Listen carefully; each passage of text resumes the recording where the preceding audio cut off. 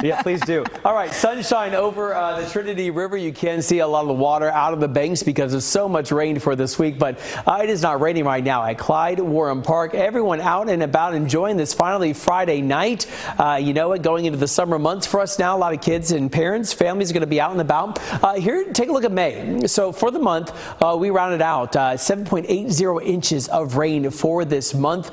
So interestingly enough, not even in the top 20 of the wettest May on record, but it's a little bit different as we talk about spring. Take a look at this.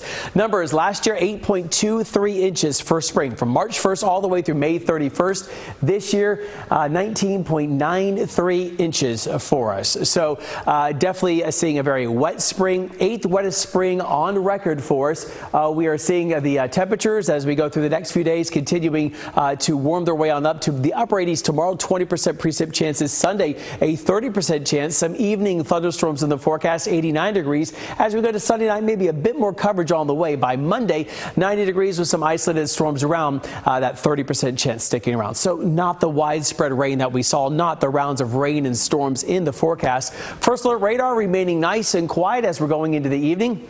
Visible satellite showing that don't have a whole lot of cloud cover sticking around. Wanted to show you the first alert futurecast. So into tonight, any storms that are out to the west, they stay out west, thankfully. We're going to see that mix of sun and clouds greeting as you wake up tomorrow morning. Then off and on through the day tomorrow, that mix of sun and clouds greeting you. Maybe a couple of isolated storms. Do want to point out that we do have some storms developing in Oklahoma for tomorrow afternoon. They're going to try to ride their way from the north to the south. This complex moving its way in. At least right now, the latest thinking is that will die out by the time it crosses the Red River and moves its way to North Texas.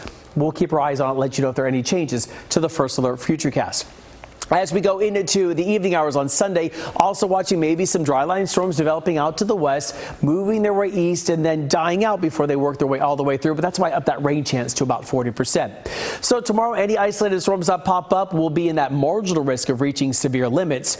So we'll keep our eyes on it and let you know. But keep your eyes on how to get outside. 84 degrees right now with calm winds being reported. It feels like 86, so not too bad. It's a really nice night across the Metroplex. Low to the mid 80s on the way. A little bit warmer over near Mesquite reporting 88. That might be an anomaly for us, but all in all, it's been a great day today, a great evening for us as well.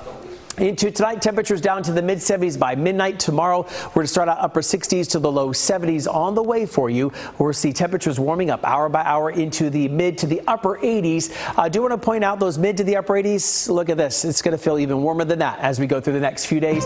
Feels like the mid 90s Saturday and Sunday, and then we actually get even warmer than that. Monday, 90 degrees. Tuesday, 93. I'm forecasting 94 on Wednesday and Thursday. Calm down, y'all. All right.